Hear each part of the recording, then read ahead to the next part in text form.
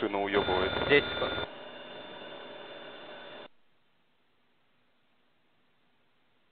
А вот машина на мосту. Ваша? Работаю. Да. Так и планирую.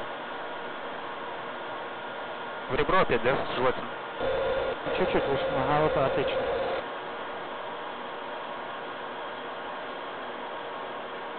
Отлично, ничего там, это огонь на берегу.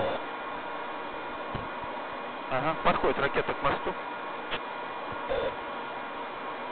О, отлично. Да. Нет, оно. Все, нашел мост. Хорошо. 10 секунд. Хорошо. О, машина полыхает, охуенно, блядь.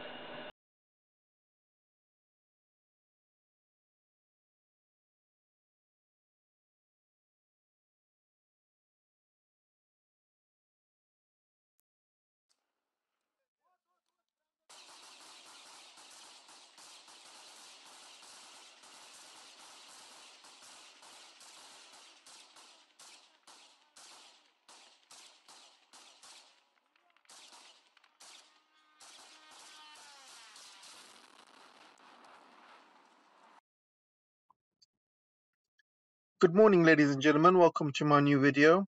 I'm going to be talking about these Iranian drones which are causing absolute havoc in Ukraine at the moment. And I'm also going to be talking about what would happen if there was a nuclear escalation between the UK and Russia.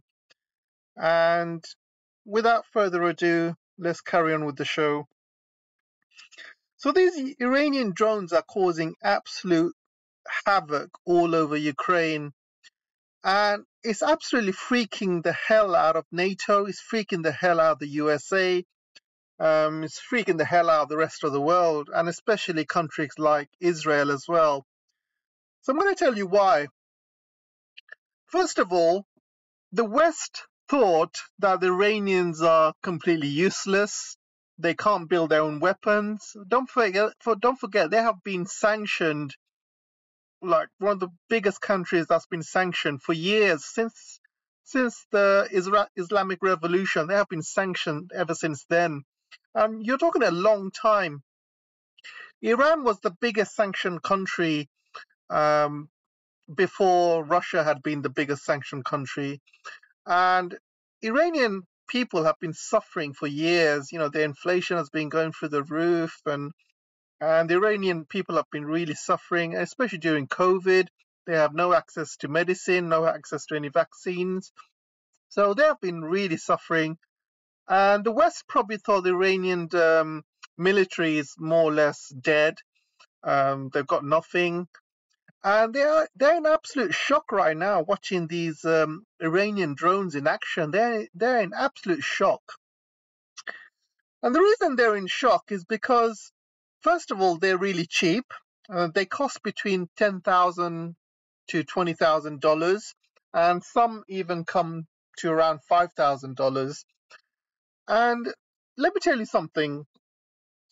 When these Iranian drones are flying around in Ukraine, these anti-aircraft missiles, if there are any left in Ukraine, they cost a lot more compared to what these drones cost.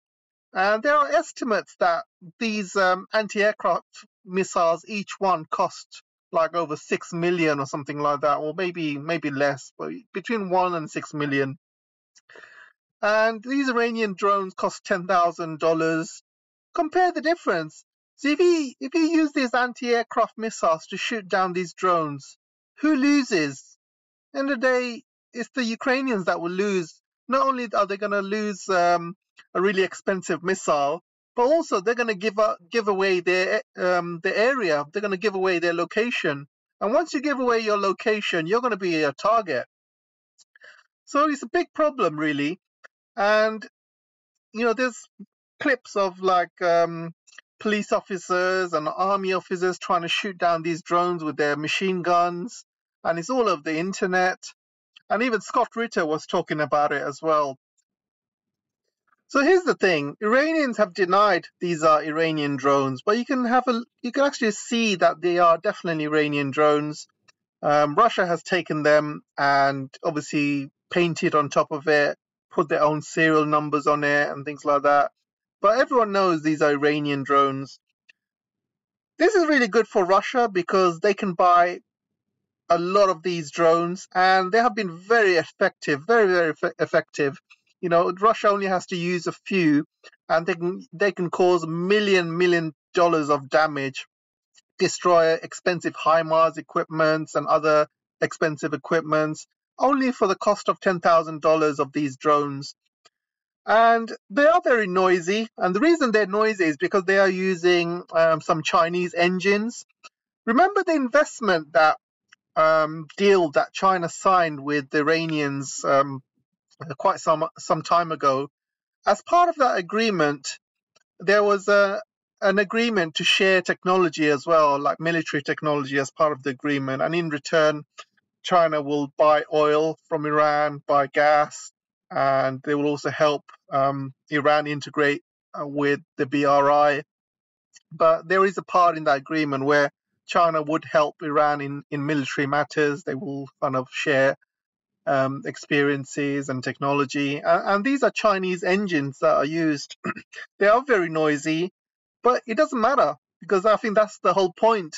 That's the whole point. When you hear these drones flying above you, they are almost daring you to shoot them down. So they're almost like saying to these anti-aircraft missiles, you know what? If you want to use your anti-aircraft missiles costing millions and give away your position to shoot me down, then go ahead. I think that's the whole point of these drones being noisy. And they're also there to scare people as well, because when you hear these drones flying around on top of your head, you got no choice but to start giving away your position, start shooting at it. And you can see how panicked some of these, you know, army officers and police officers are, just trying to shoot it down. But it's no use. And Americans are absolutely freaking out. They are telling Iran not to give weapons to Russia. But what the hell are they going to do? You know, they have been sanctioned Russia to death. They have sanctioned Iran to death. So what they're going to do to Russia or Iran? What they're going to do to Iran? Are they going to sanction Iran even more? They can't. Iran is already under max sanctions. And let me tell you something. If they had agreed to the JCPOA back then, a few months ago, none of this would have happened. Iran would have gladly signed up to that deal. All of these sanctions would have been removed, and Iran would not have been supplying weapons to Russia. But because Biden and his team have been dragging their heels, not signing this JCPOA, Iran is still under maximum sanctions. So they can do whatever the hell they want. You know, even North Korea can sell weapons to Russia. But one country who is not supplying weapons to Russia is China, because China is very careful not supplying direct, you know, weapons to Russia. And you know, if China basically helps Russia in that way, China would be in big trouble, and they don't want to escalate things on their side because they want to try and stay as neutral as they can.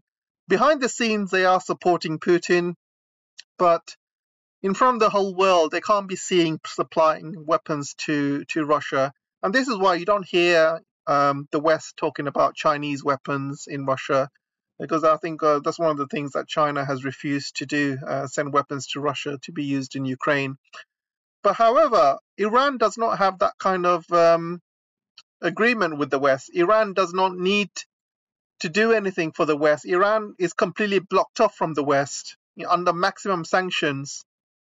So they can do whatever the hell they want. They are free. What they're going to do, sanction Iran even more? They can't. They absolutely can't. And I'll tell you what this will do for Iran, first of all. This will put Iran on the map. Iran, you know, is finally able to produce really good weapons. So countries like Israel, who are talking about invading Iran or blowing up Iran's nuclear facilities, they are going to think twice now, because they're going to think, oh crap, you know, what if we attack Iran and then Iran starts sending hundreds and thousands of these drones all over Israel. So, this is going to cause havoc all over Israel. So this is one thing. This is like a really big deterrence to the West, that you don't want to mess with Iran.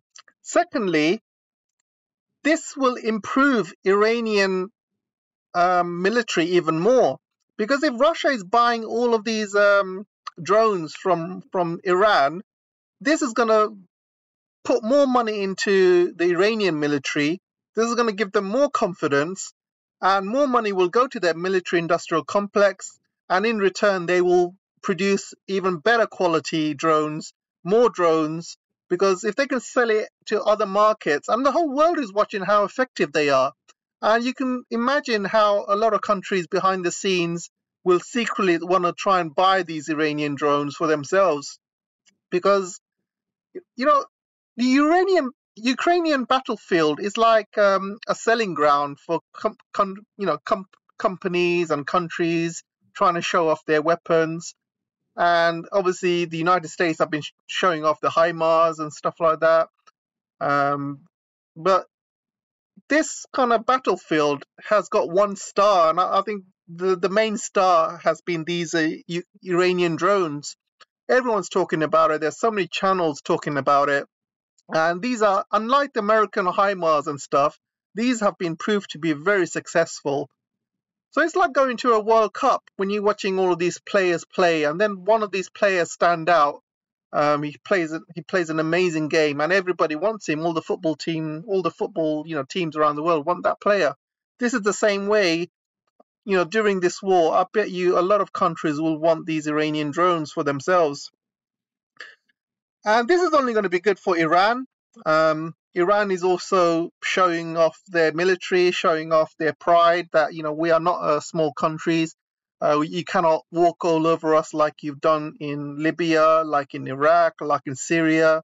We are a completely different kettle of fish. And Iran has shown that they are not going to be an easy prey for the West to kind of bully around. And the final thing is, maybe at least the West will start respecting Iran a bit more and quickly sign that JCPOA as soon as possible. Because once you sign that JCPOA, Iran is back with the global system. All the sanctions will be lifted. They can start selling oil all over the world. They can start selling gas all over the world, especially to Europe. And it's going to help the world. It's not going to just help Iranians. It's also going to help the Europeans and the rest of the world. And it's just a win-win situation. History has shown that sanctions never work. Name one country where US or the West has placed sanctions on it and suddenly there was a regime change and they managed to get whoever they want back in power. It doesn't work. The only people that get affected are the people itself. People who do not have access to good medicine and things like that. It just affects the people. And it's about time the US and the West starts lifting sanctions against not only Iran, but also Venezuela, Cuba. I think altogether there are about 60 countries that the West have placed sanctions on. It's about time they get released, because history has shown sanctions never work. And obviously the biggest example is the sanctions being backfired against Russia. I think that was one sanction too many for the West.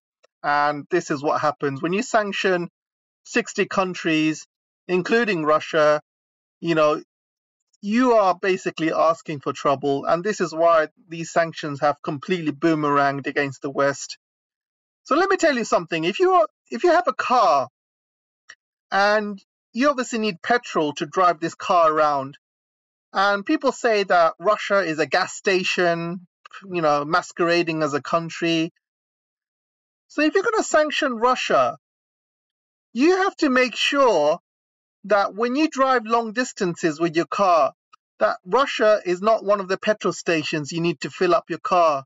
Otherwise, if you don't fill up your car in that gas station, you're going to end up in the middle of nowhere with no gas, no petrol, nowhere to go. And this is exactly what's happened to the West. They thought Russia is some sort of gas station parading as a country. they decided to completely sanction it, and now they are stuck in the middle of a desert in a car with no petrol, nowhere to go, no clue what to do next. And this is exactly what's happened. So why is Russia buying these drones from Iran? Well, first of all, to make a drone, to make a missile, it takes a long time. You need the raw materials, you need to go through the factories, you need to build it, and all of that takes time. Russia is in the middle of a war right now. They don't have time to build drones. They don't have time to build missiles. They are using their whole inventory. And they're also thinking of buying missiles from Iran as well. Iran has got a lot of missiles stockpiled. So it's much easier to buy from another country rather than make it yourself, because, to make it just takes too long. It's much easier to buy. And right now, Russia cannot buy missiles and, military equipment from other countries, because all the other countries around the world, they need to show that they are neutral. They cannot get involved because they're scared of being sanctioned, etc. So this is the problem that Russia is having. So they can only rely on a few countries like Iran, like North Korea, like Venezuela, like even India. But India is also not allowed to sell Russia any weapons, because India also has links to the West as well as links to Russia as well. I was going to talk about this article which I saw in the Grey Zone. And basically, they're saying how British intelligence may have been involved in the Ukrainian bridge, the Kerch Bridge blowing up. And they have kind of discussed how and why the British got involved, the evidence that they. So, as a summary, US is in no position to tell Iran who to sell their weapons to. And if they want Iran to stop, then go back to the negotiation table, sign the JCPOA, get rid of all of the sanctions. Then maybe Iran will, think about whether they can sell these weapons to Russia or not. But until then, Iran can do whatever the hell they want. US is in no position to tell Iran what to do, especially after all of these years of putting Iran into sanctions. So they are going to look after their own interests. They are going to find ways to make money. If a country's out there that wants to buy these drones, I'm sure Iran will sell it to them. And I believe a lot more countries will start buying these drones after watching them in action. But I have read the article. I must admit, there isn't any smoking gun that British were involved. But I wouldn't be surprised, to be honest. It is something that they would actually do. And, there's a lot of coincidences, a lot of trails that the British could have done it, why and when they would have done it. Things like the stamp that was on the wall in Ukraine where people were taking selfies. Looks like that stamp was done way in advance, because you can't just blow up the bridge and have that stamp on the wall done straight away. So there were obviously plans to blow up the bridge, and the British intelligence probably were involved in thinking about how to blow it up with the Ukrainians. Obviously, they haven't said at any point that they would have used suicide bombing tactics. I think that's pretty low if they did. Like I said, I couldn't find any smoking guns, but I am, it's one of those things. It's like the Nord Stream 1 and 2 pipeline that got blown up. We all know that the US was involved in some way or other, but end of the day, there's no evidence of it. And in a court of law, you need evidence, you need hard truths, you need proof, things like that. You might, if you're in a court and you know that the murderer did it, you know that he's guilty, but the thing is, you have to prove it, and that's the issue, really. And Sweden has said to Russia, they can go in and do their own investigations. But like I said on the Duran, there's no point going to a murder scene 2 weeks later and investigating it. Anyone could have gone to the murder scene, cleaned up all the evidence, cleaned up all traces of, traces of like proof that they did it. There's no point going in there a couple of weeks later and saying, all right, you know what, we've cleaned you up. Now you go and do your own investigation. Doesn't make any sense. So yeah, we all know probably the British were involved in some point, but end of the day, we need proof.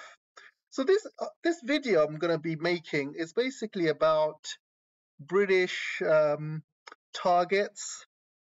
If there is a nuclear war with Russia, and I'm not saying there will be, but in case there is, and there are some articles out, basically some top secret articles which just I managed to get hold of, and these are the ones, and you can see these top secret articles about all of the British targets that the Russians would target if it came to a nuclear attack. And I'm going to be basically making it easy for you.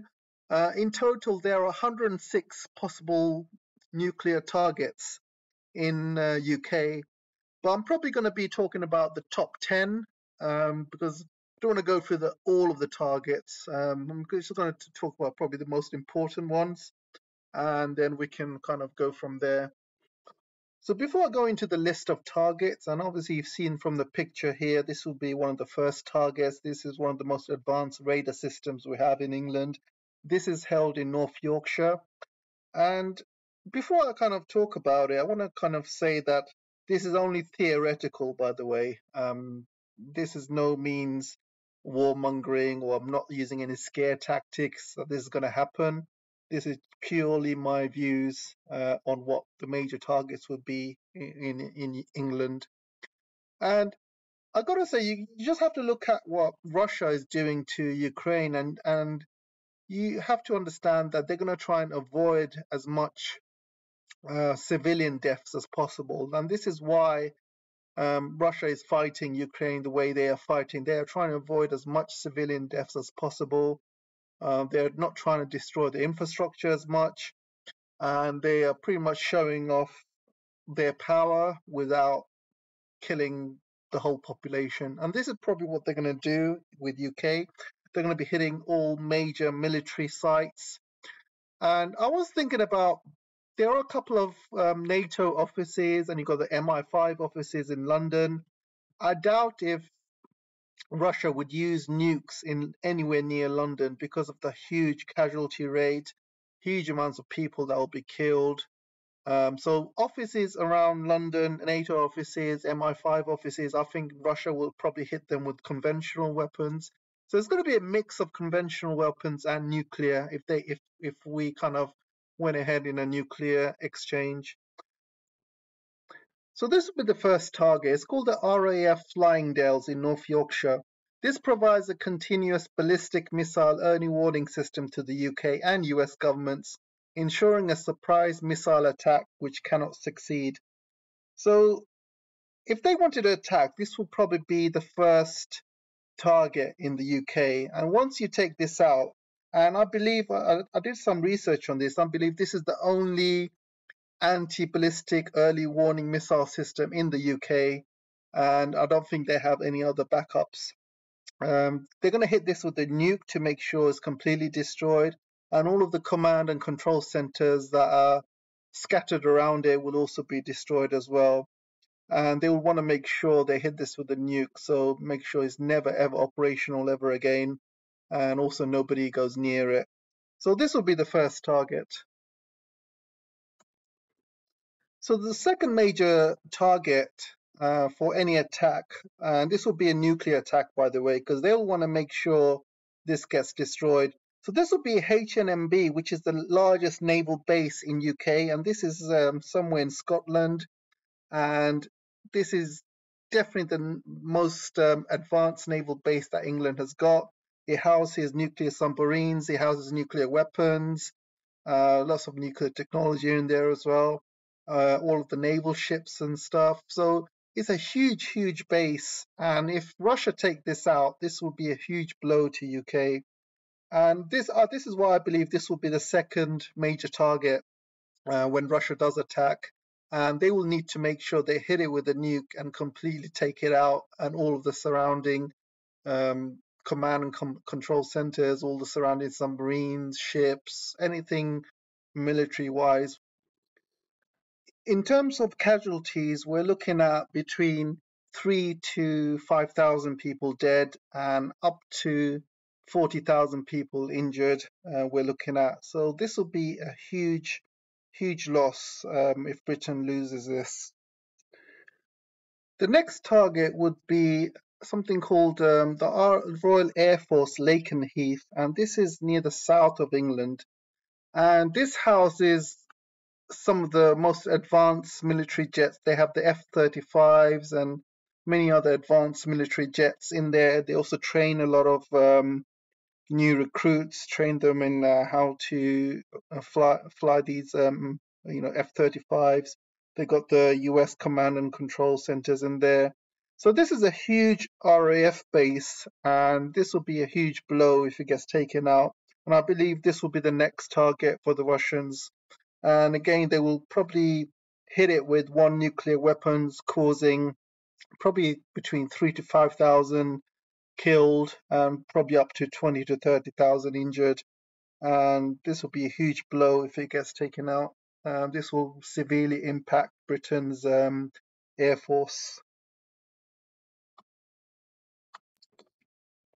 The next one will be the Royal Naval Base in Portsmouth. And again, this has got some of the most cutting edge naval ships housed in that area. And this is one of the biggest ones in UK as well. And it also houses the England's aircraft carrier as well. So this will be a huge blow if this gets taken out along with its aircraft carrier. So again, Russia will want to hit this with a nuke, not only to take out all of the kind of military installations, but it'll also want to take out the aircraft carrier in case it's still there. Obviously, UK has got many other military bases plotted all over the UK, but they're not all going to be hit with nuclear weapons. I believe those are probably going to be hit with conventional weapons and ballistic missiles. However, I'm going to now talk about data centers. These data centers will probably be hit by nukes because Russia will want to make sure all of this data gets destroyed. So it really hampers, command and control and intelligence as well. And Britain has got a lot of data centers, but they'll probably take out the most important ones. And there's a big list of data centers in this website. And smaller ones they'll probably take out with conventional weapons.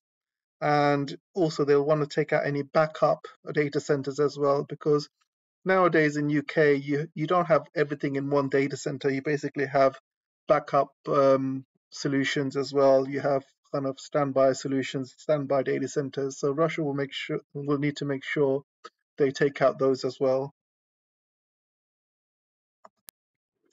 So the next target Russia will probably target with nukes are oil refineries in UK.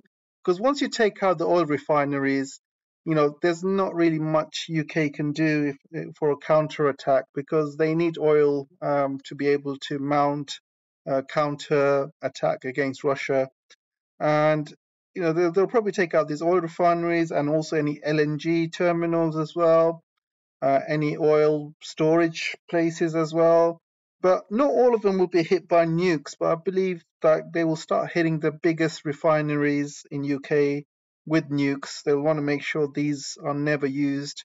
They'll probably use a nuke on probably one or two of the LNG terminals as well. I believe Britain has got about two LNG terminals, and I'm not sure if they're building some more, but yeah, once you take out these refineries, LNG terminals, and gas and oil storage places, then it really, hampers Britain's ability to fight back. The next thing they will take out are all of these major ports in and around UK. They will want to make sure that Britain does not get any, weapon shipments from the United States and rest of Europe.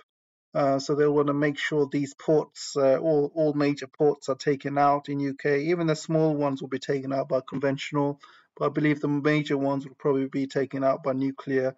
They'll probably want to use nuclear because they want to probably destroy the whole port and make it completely disabled, so they will never ever be able to be operated on again, and take in deliveries in terms of military and hardware and stuff. They might keep one or two ports open for humanitarian purposes, but I'm not sure which ones. So yeah, the ports are going to be a major target for the Russians.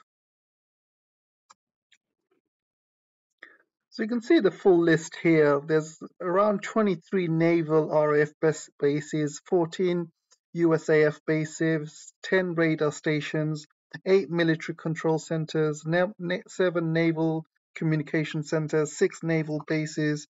So all of these will probably be destroyed. Either they'll use a nuclear, or they'll use conventional weapon, depends on the size, or they'll probably use a bit of both. I'm not sure. They'll probably want to also destroy some of the infrastructure as well. They'll probably target the Channel Tunnel, mainly because they don't want Britain to get any sorts of reinforcements coming through the tunnel, and they'll probably destroy lots of power stations as well.